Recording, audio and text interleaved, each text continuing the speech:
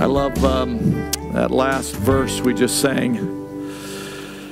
Now your grace is always with me, and my heart has found a home.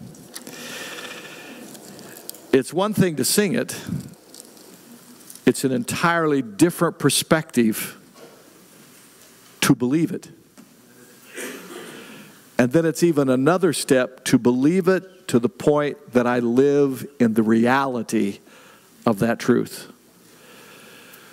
Because is there any circumstance, is there any difficulty, is there any turmoil, is there any chaos that can change the fact that His grace is always with us and my heart has found a home? Is there anything that changes that? No. So the challenge for us is to live in the attitude of that truth that we profess we believe. That last statement is the reality of living in the fullness of the Christian life. The fullness of the Christian life is not getting more of the Holy Spirit. At the moment that you become a Christian, and what that means, let me just define in case you're new here. It doesn't mean being a member of New Hope or some Baptist church or some Assembly of God church or some large church. It means one thing and one thing only. It means that I realize I, at some point in my life, have a need. And that need is there because of a problem with sin. And sin is not to be defined as lying or stealing or adultery. Those are the fruits of sin. Sin is independence from God, period. You may live a great moral life, but you were doing it all on your own. You're doing it out of human effort and exercise. That's living independent from God. No confidence or trust in Him. And so you come to a place in your life where you say, I don't want to live like that anymore. The story of Christmas and the story of Easter is the message of God. God coming to us to forgive us of our sin, our rebellion, and independence from Him, and to choose repentance is an about face. I have lived my life this way, saying these are things that are right in my own eyes, and now I'm going to walk this way because these are the things that are right in the eyes of God. And that's possible to me through grace, not works or effort. And so once I come to that moment in time in my life, like the three young ladies last week in the baptistry, got saved when they were little girls in Heartland Camp. The way it is for you and for me today, the perspective of the Christian life is to now live in the reality of the truth that we say we believe in. That's a growing process as we learn more and more of God's truth. That's why it's so important that we don't become stagnant in our learning about God's Word. It's why we don't become stagnant in applying God's Word in every situation in our life. It's why we don't get careless in our life. It's because as we do, then we progressively move farther and farther from the reality of, now your grace is always with me and my heart has found a home. Well, that wasn't part of any of today's sermon. So let's jump into today's. I read that a man wrote once, anyone who doesn't have high blood pressure these days simply isn't paying attention.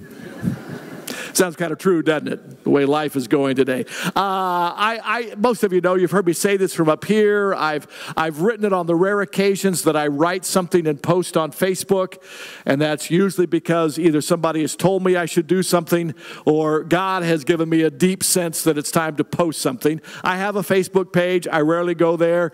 If you all send questions to me on Facebook, you probably think I am the rudest man around because rarely do I ever answer anything. If you send me a message through Messenger on Facebook, I probably have not seen it. Sometimes I may have seen it, but I don't open it because I cannot tell you how many people have sent me messages saying, as a result of Messenger, my account has been hacked. Please don't. So I just don't open up whatever you send me. So if that's happened to you, it was unintentionally intentional. Okay? So if you want to commute, pick up a telephone, all right? Send me a text. I do answer those usually pretty quickly. But this week on the church Facebook, the gentleman who does our announcements and keeps our church Facebook page looking fresh and hopefully inviting to folks who are trolling, looking for something New Hope might be able to help, he said, Tim, you need to give a brief Thanksgiving message for me to post on Facebook this week. So we did, and I'm assuming he did, because I didn't go to see if it was there. Is it there? I didn't see it. Did anybody see it? Oh, it's so good. I went through that whole apology for nothing because none of you read Facebook, obviously. So, but anyway, it's a good thing because now none of this will be review for you at all. Actually, it's just a short thing that I wanted to highlight that I did do on Facebook.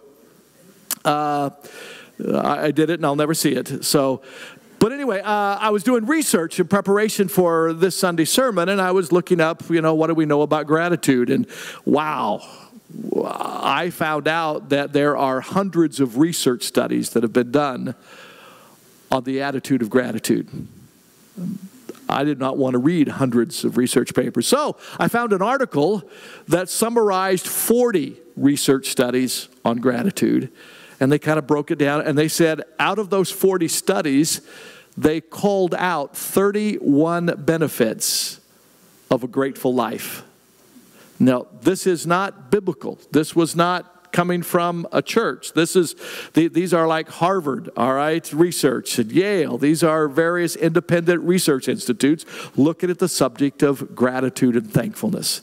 So, I called out of there 31, 14, and I just want to highlight those. These are benefits that come to any life that chooses to function more out of thankfulness and gratitude than out of frustration and anxiety. I don't know about you, I like these things. It falls into 5 categories of our life. Number 1, personality-wise. How does gratitude impact our personality? It tells us we will be more optimistic if we're grateful. I want you to understand the order there. It's not by being optimistic that we will be grateful. It is by being grateful we will become more optimistic. We will also become less materialistic. As we are grateful for what we already have, we become less materialistic about the things that we don't yet have. And we also have an interest more in spiritual matters when we are grateful. In the area of our physical health, the research says that we sleep better and have more energy when we are grateful rather than unappreciative. In the area of our emotional well-being, the research indicates we will have more resilience, happier memories, and we will live life more relaxed. Socially, gratitude impacts us because we are more friendly. I don't know about you, but if you have any friends or family members who every time you're with them, they complain all the time, you choose usually not to hang out with them very often. And you never ask them, how you doing? Socially, if you're married, your marriage becomes better if you're grateful. And if you're not married, then the next one hopefully applies is you'll have deeper relationships and friendships because you're grateful. Career. Your career will have enhanced networking. Of course, people want to hang out with grateful people. People who say, hey, thank you for a job well done. Hey, thank you for helping me on that assignment. Hey, thank you for that connection that you made me. Networking gets better. We have improved decision making when we're grateful, and there is increased productivity when we are grateful. Now, that's just 14 to 31, but folks, do I need to persuade you that gratitude is really a healthy thing? If that wasn't enough for you, let me give you a biblical mandate. The Apostle Paul addresses this in Colossians chapter 3, verse 17, when he says, whatever you do, what's left out of whatever? Absolutely nothing. Whatever you do in word, so conversation or deed, action, do all in the name of the Lord Jesus Christ. How? Giving thanks through him, who God is our Father. Wow. So before you say anything, give thanks through God the Father. If you give thanks to God the Father before you say it, you might say what you're about to say a little differently. You might even choose not to say what you were about to say at all, because you can't say it just after you've given thanks to God the Father. Now, we've been in the book of Philippians, and we're back there again a little bit today. In Philippians chapter 2, verse 5, Paul says this: your attitude, our attitude as believers, those who say we have a relationship with Jesus Christ, our attitude should be the same as that of Christ Jesus. So I have a big question for you. It's a two-word question. Any idea what the question is? Is it? There's my question. Philippians 2:5 says, your attitude should be the same as that of Christ Jesus. Is it? If you want to know, Tim, I'm not quite sure what you mean by that. Okay, flip over a page in the book of Philippians to chapter 4, verses 4 through 7. Paul sort of describes it for us. He says it this way: rejoice in the Lord always. So what time can you take off from rejoicing? Never. This doesn't say, when the times are good, rejoice. This says, rejoice in the Lord always. High water mark, low water mark, rejoice in who He is, because He is the same yesterday, today, and tomorrow. In this world, it is like this. In His relationship, it is always like this. And if you don't believe Him the first time, say it again, rejoice. Let your gentleness be evident to all. Wow. Let your gentleness be evident to all. The Lord is here. Do not be anxious about what? What's left out? Nothing. But in everything, all things, by prayer and petition, with what? Thanksgiving. Present your request to God. That's a prayer of faith. God, thank you that in this cancer treatment that I am going through, you are big enough for me, and whatever you have in store, I will trust you with it. In this marital challenge that I'm going through, thank you, God, that I cannot see the end from the beginning, but thank you very much. You are big enough to reveal yourself in and through my life. And the peace of God, which transcends all understanding. See, you don't have to understand what you believe, but you do need to believe. See, sometimes we want to be able to, somebody's backing up.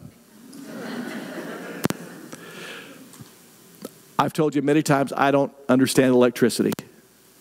Kind of boggles my mind. Oh, I understand there's a positive and negative, but that's only because somebody told me that. How do you look at one line except for the fact it's got one color, and you look at another line that's got another color? How in the world do you know this one's positive and this one's negative? Okay? Well, why would I do that? Okay? I don't need to do that to know it's going to hurt me, all right? I've watched other people do that, okay? I don't fully understand it. Here's what I do know is the lights underneath the bridge building didn't work for about 2 weeks. Now, I'm not here a lot at night, so I didn't know it. And then finally we figured it out. Okay, they hadn't been coming on. So we called for an expert to come over. All right, we show them a problem. And, well, did you check the breaker? Well, I'm smart enough to check the breaker box on some days. And then I had to check, nope, breaker wasn't tripped. They got a sensor out on the end because it comes on when it gets dark and it turns off when it gets light. So probably the sensor's gone back. I knew we could not have 16 light bulbs out at the same time. That part I said, that would be really, really unusual. All right, so it's probably in the sensor. Okay, we're good. While they're looking at that and asking, all of a sudden I realized, you know what? Somewhere in this building there is a switch. And so I went in the hallway going to the bathrooms in there, and there's a cover, and there's 3 switches, and one of them we put a cover over the switch, so you got to intentionally stick your finger inside that cover and move the switch. And if that wasn't enough, not for anybody to touch the switch, we wrote a message, and it's taped to the side of the switch that says, "Do not change the position of this switch." Guess what? Somebody stuck their finger in there and changed the position of that switch, and as soon as we flipped that switch on, the light came on. And I'm going to suggest to you that the reason the light of Christ and His grace does not sometimes shine in your daily life and my daily life is because we stuck our finger and we changed the switch. We made a choice to not live in the attitude of thankfulness in this relationship that we have with God. We chose to look at the circumstances, our desires, and our own personal wants rather than the will of God for our life. A relationship that has learned to believe Romans 8:28 is the way you and I are to live. All things work together for good to those who love God and trust His purpose in our life. We do not have to understand how that works, but we must believe it to live in the reality of the will of God in our life. Again, another trite and maybe foolish expression of I don't have to understand it, but I have to believe it is a quote my grandfather used to say. I don't understand how an old black cow can eat green grass, give white milk, and turn yellow butter, but I believe it every single day. You and I don't have to believe how these things function, but we do have to believe that God is truthful in what He says. There are 5 important steps to replace a careful life. I'm playing a word game here. No, I didn't say a carefree life.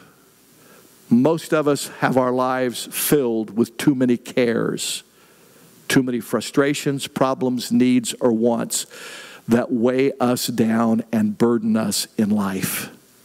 And there are 5 steps to replace a careful life. We need to replace them. I'll highlight this real quick and then go back and say a word or two about each one. You see, we need to replace careful with graceful. We need to replace careful with prayerful. We need to replace careful with openness. We need to replace careful with thankfulness. And we need to replace careful with peacefulness. Those are the 5 things that make a difference. Number 1, the first step in overcoming anxiety and careful living for a Christian is to live by grace. Even though a born-again believer has the Spirit of God living inside of them, it does not mean that God always takes away all the difficulties and problems of this world.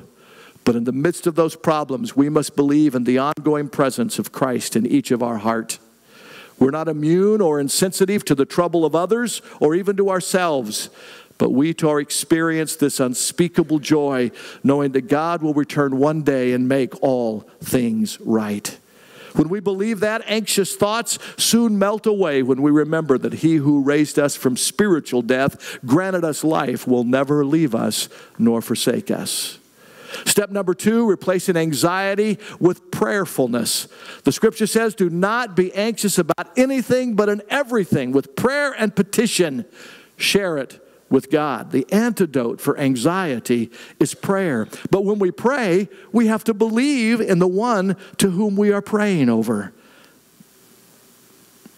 Prayer is not apathy or inaction, nor should it be the last resort for us to escape tribulations, but it is the passionate, persistent integration of human hopes and fears in the redemptive purpose of God in Christ. Anxiety dissipates the moment that we trust His care is more sufficient to either endure or escape the most difficult or turbulent seas.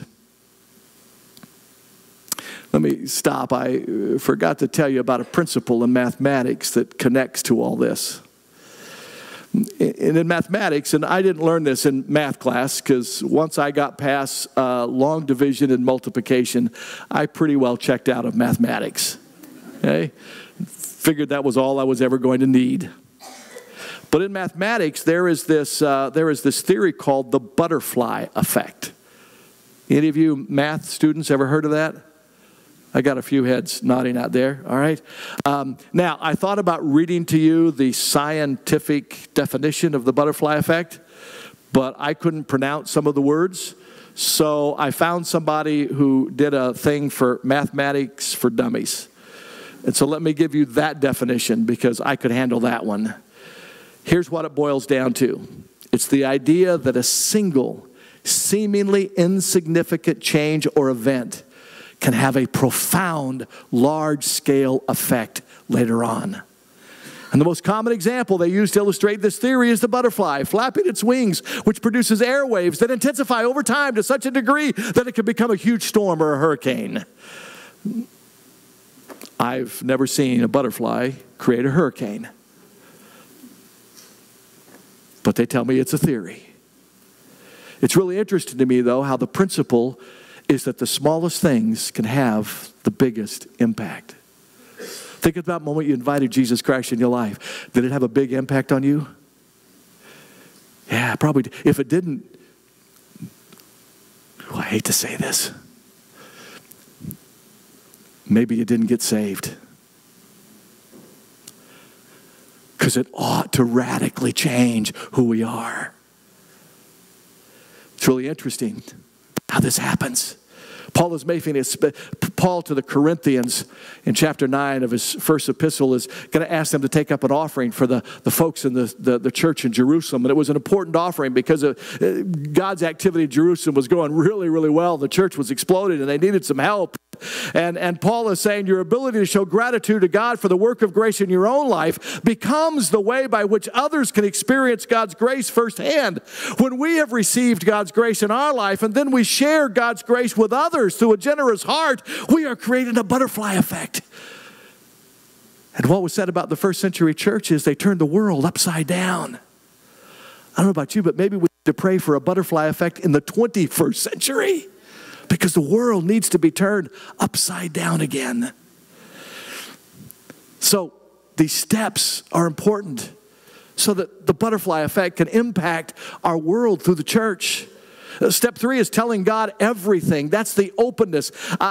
Those of you who are married, I doubt if it's true for any of you, but occasionally I get couples who come to my office for a little tune-up work.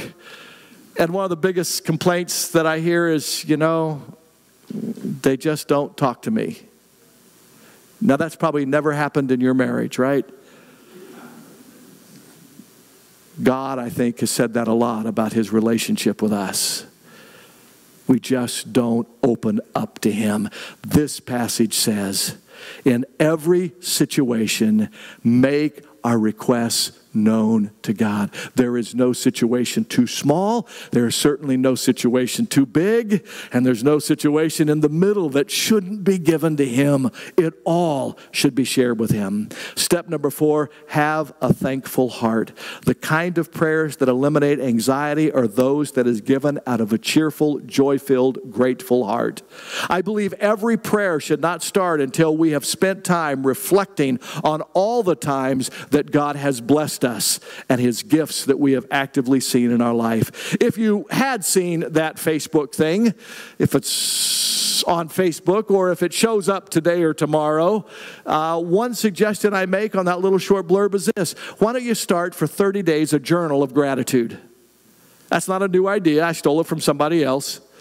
But why don't you start just for 30 or 31 days? Start your morning. First thing you do in the morning, have a pad and pencil, all right, or a little journal and a pencil right by your nightstand. The first thing you do when you wake up in the morning is before I do anything today, I'm going to write down 3 things I'm grateful for. Before I whine, complain, or say something bad about what I got to do today or what happened yesterday, what are 3 things I am grateful for? And you say, Tim, that's about all there is on my list. Then write them down every day. Start your day thanking God for those things.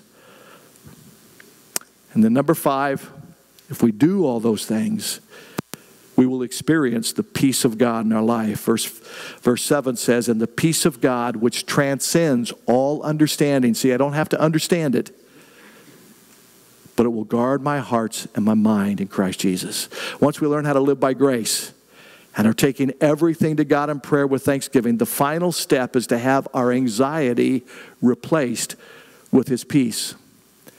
It doesn't mean our circumstances have changed one little bit, but it means we've learned how to live greater with our trust in God. Here's what I know about most folks who have problems with being anxious. Is your anxiousness only goes away when the problem goes away. And if another problem doesn't show up pretty soon, you become anxious about not having a problem to be anxious over. Some of you are identifying very quickly with that. That's an attitude that the evil one uses as a trick to keep us from really trusting God. I got to see it. I got to experience it before it's mine. And there are times we must just make steps of faith. It has to do more with about how much we believe God is who God says He is than who we want God to be. That is the difference. Let me wrap this up. Let's see here. I wanted to tell you about the Harvard result. Oh, it's a Wall Street Journal. The Wall Street Journal, about 3 years ago, did an article very similar to the one of the 40 research groups that I opened up with. And the Wall Street Journal summarized the research they had looked at like this. Adults who frequently feel grateful have more energy, more optimism, more social connection, more happiness than those who do not. They are also less likely to be depressed, envious, greedy, or alcoholics. They earn more money, sleep more soundly, exercise more regularly, and have the greatest resistance of viral infections. That sounds pretty good, doesn't it? It confirms the research that I just found out. But here's the way the article ends and why I wanted to share it with you. The key to benefiting from an attitude of gratitude is to not leave it on the Thanksgiving table. This is not a one-time thing. This is an everyday thing. It is the butterfly effect. Every day, making multiple choices throughout the day that I am going to live in the reality of God's truth rather than my own experience. And when we do that, others will notice the reason for the hope that we have living in us. Remember what Peter said? I don't know whose pen that is, but Peter said, be ready to give every man an answer, every person an answer for the hope that lives within you. When do people see hope in your life? Do they see it when you got the raise and the promotion? Do they see it when you're married to the best spouse in the world? Do they see it when your kids are on the honor roll and never ever get in trouble? Folks see hope in your world during your seasons of trouble. That's when hope shines.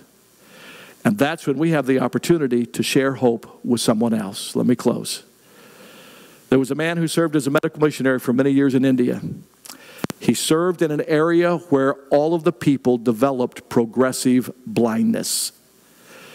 People were born with healthy vision, but there was something in that area that caused people to lose their sight as they matured. Well, this medical missionary, after being there a while and studying the problem, developed a surgery that would stop the progressive blindness. So people came to him, and he performed his surgery on them, and they would leave there realizing that they now would never become blind.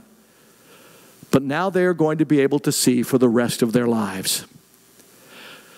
The people in this area that the missionary did the surgeries on never once said thank you to this missionary. And the reason they never said thank you is because that word did not exist in their dialect. Instead, they spoke a word that meant, I will tell your name. So wherever they went, they would tell the name of the missionary who cured their blindness. They had received something so wonderful that they eagerly proclaimed it to anybody who would listen. You and I were born spiritually dead. And guess what will happen to all of us one day in the future? We will physically die. Just as all those folks born in that area would become progressively blind, you and I progressively reach deadness. Doesn't that sound wonderful? The Bible says it this way, outwardly we are wasting away. But the Lord Jesus came, that's the message of Christmas and Easter, the Lord Jesus came to cure our deadness. There's a spiritual surgery, it's called salvation. And you and I never have to be afraid of dying ever again. And when we have received that truth and we've experienced that spiritual surgery, we ought to be able to tell the name of the one who did this for us to any who will listen. Are you grateful for God's forgiveness in your life? Then why don't you tell somebody? Maybe you're unsure whether you have received the forgiveness of God. That in this closing prayer, why don't you make sure? No fancy prayer, no special formula. You don't even have to come forward. I'm not even going to make you raise your hand today. I'm just going to ask you to simply say, God, I want to make sure. I don't want to be independent from you anymore. I want you to come live in my life. Forgive me of all that I've said and done. And Father, enable me progressively to learn how to live in an attitude of gratitude. Let's pray. Father, thank you for all the research that has been done on the subject of thankfulness and gratitude. All this research has done is support biblical truth. Every bit of it. The things that it talks about are the things that you tell us in your word you are prepared to accomplish in our lives if we will let you. And the way we let you is by saying, God, here is my need. Thank you very much for what you choose to do with it. I know you're big enough for the task. You will be my strength when I am weak. You will be my hope when I am discouraged. You will be my peace when I am anxious. Father, thank you for this wonderful exchange. Our sinfulness for your righteousness. Your goodness for our wickedness. Your sufficiency for our inadequacy. Thank you for hearing our prayers today. In Jesus' name, amen. God bless you. Have a great day.